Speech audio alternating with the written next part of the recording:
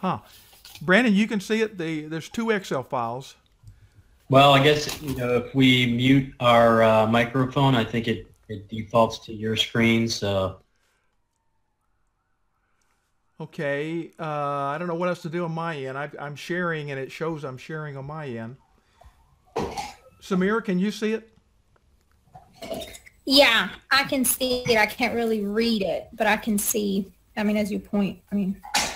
All right. Well, I can zoom in a little there bit. it is. Yes, that's better. Ah, okay.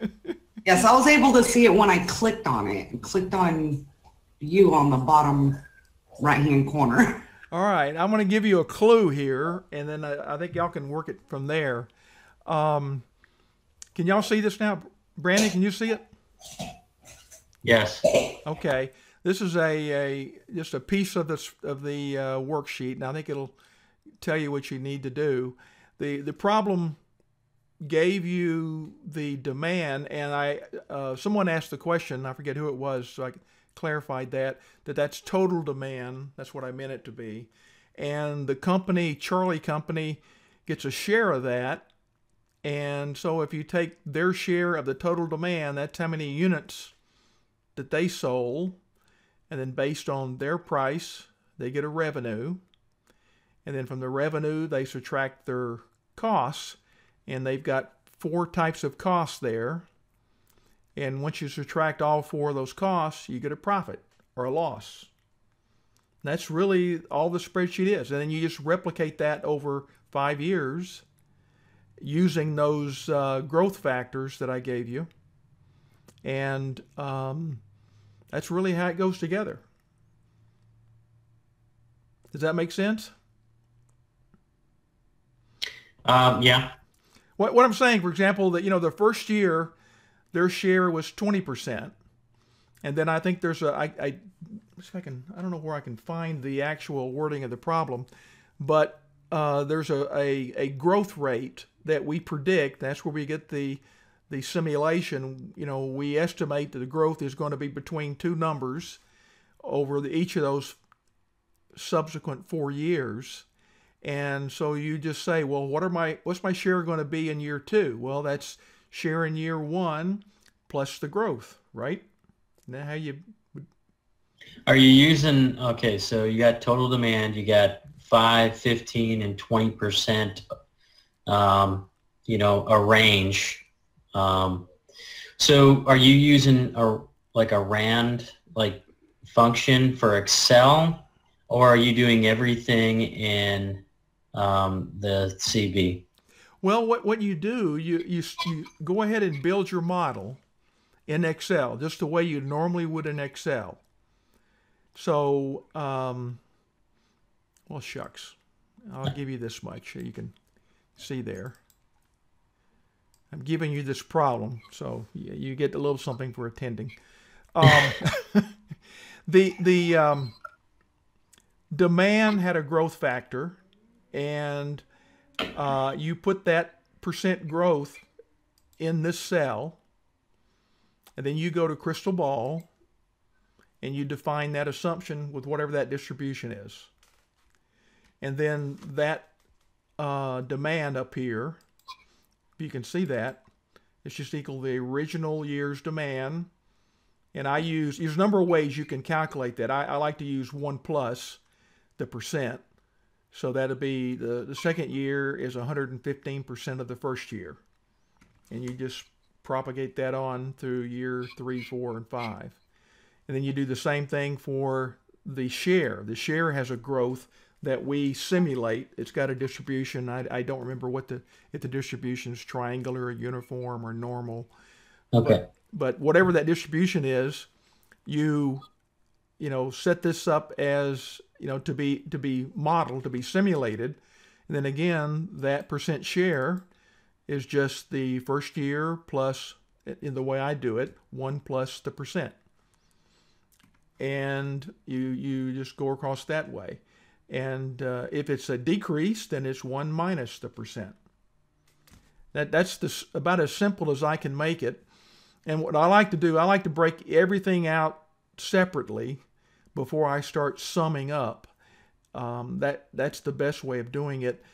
I've done this so many times that at the bottom I will go ahead and just use one formula to add everything up. But you can break that into pieces. You could just total up your revenue, total up your cost, and then subtract the cost from the revenue, one number to get the profit. Might be a safer way to build it if you don't, if you haven't built many of these models. But anyway, you just define these things as a variable, and then you define the bottom number here, the profit, as a forecast. That's what you want to see, you're studying. And you do that for your whole model. And then once you get it built together, you just click on run. And that's all there is to it. Yeah, that makes sense. So I guess what I was, I can't seem to get my brain out of the long-handed Excel formulas. So I was trying to figure out, using the CB to try and change those variables. To me, that I was imagining that I had to figure that out first and then put it into CB. So, I don't know. These additional programs, they're all, now I figured out problem one with Crystal Ball. At least I think. I have no idea. I'm pretty sure I did it right. But yeah, coming up with that, it's a pretty unique program.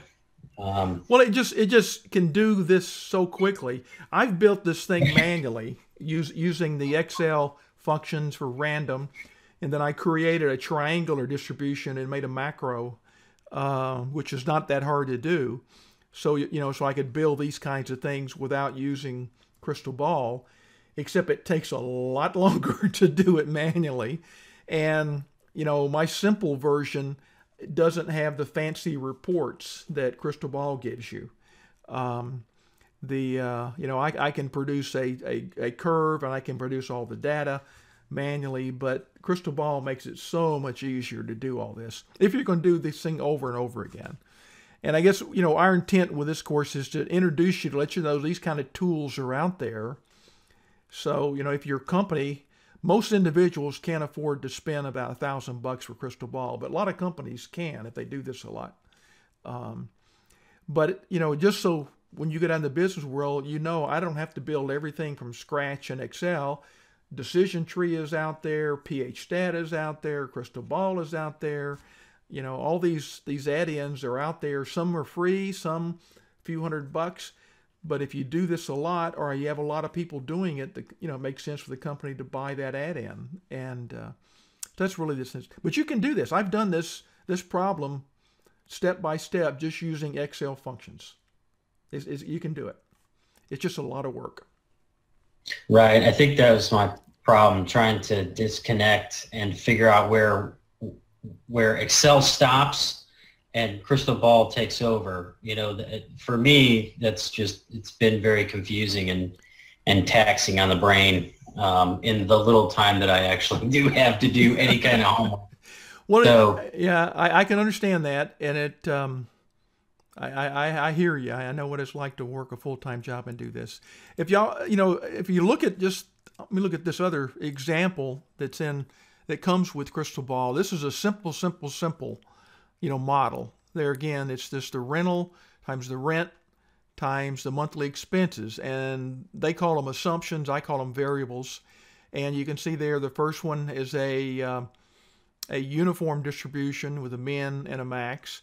And this one is a normal distribution with a mean and standard deviation. And of course, that's the forecast. And all you need to do is just click Start. Let me run it again. And of course, this one populates 16 zillion graphs out there. Whoops. That's running mine. I'm sorry. It just ran mine. You didn't see all these. I'll be doggone. I forgot it. It runs, when I've got two instances of Excel Crystal Ball out there, and Crystal Ball doesn't know that. So when you click Run, it runs every active window. That's why we got all those other charts popping up there. But I think this is the one for this little simple model. And it gives you a histogram. It ran 1,000 trials. You can set the number of trials right there.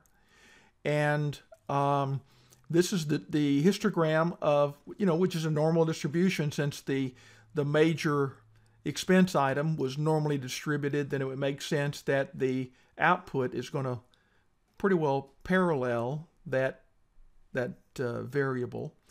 And it shows it goes from losing $2,000 to earning about $7,500.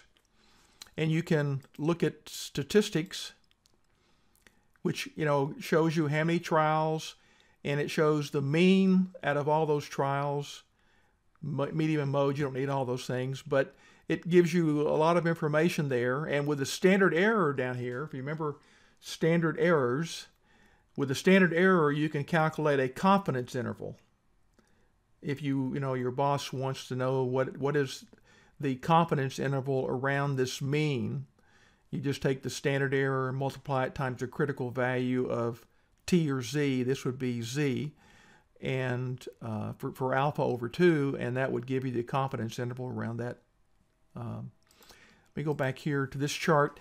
And to answer some of these questions, the way I like to remember it, if I'm asking a left tail question, I put whatever value I'm interested in the left tail. And if you remember the chart I posted earlier in the course, less than or equal or less than points to the left, so that would be a 0. If we were interested, what's the probability I would make 0 money?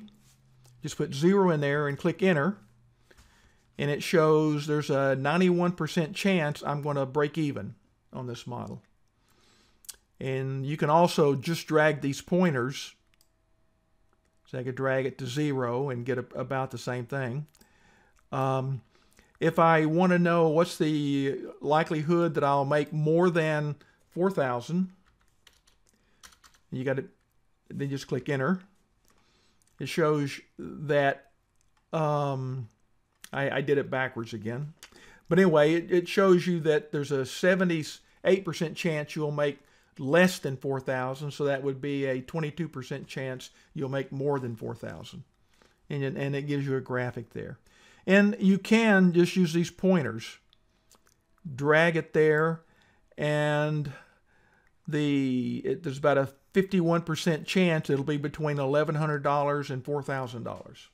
So you can answer a lot of those questions just by either keying into these areas or dragging the pointers to, notice I wanted, and you can drag a lot of different ways there, but let me try 80%. There's roughly 80%. So there'd be an 80% chance it'd be between $300 and $5,000. I'm dragging it back and forth. If you're asked what's the chance it'll be between 500 and 6,000, key it in that way and you'll get the exact answer. There's a 81% chance it'll be between that range. Remember those old normal distribution problems, when we're doing hypothesis tests? That's really all this is doing for you. But it gives you a quick way to answer these questions. The other thing you can, let's see if I can find it on here. Is it up there? I clicked out of crystal ball. Wait a minute. Where are the views? I don't use crystal ball. There it is.